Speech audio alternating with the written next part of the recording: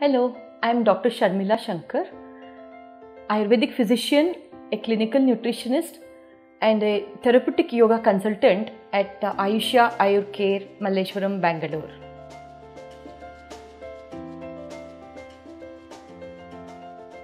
Typically, the time gap between the two Panchakarma therapies can be 3 to 6 months.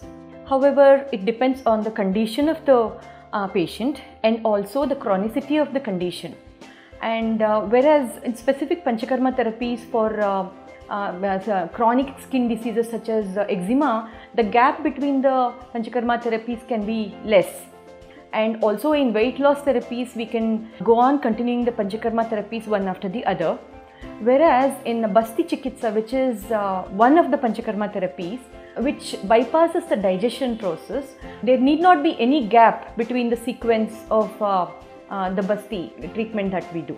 So the gap between the Panchakarma therapies depends on, again repeating, it depends on the chronicity of the condition and the condition of the individual and the specific condition we are treating.